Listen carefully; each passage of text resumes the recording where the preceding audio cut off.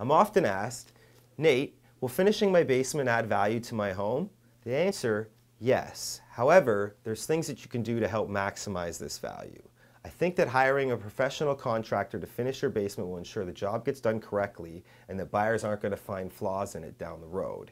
You also want to be sure that you don't go too overboard with the kind of finishings you're doing in your home. If you're in a smaller, more affordable home, you don't want to go with too high-end, like engineered hardwood and that kind of thing. So know who you're selling to and cater to that audience.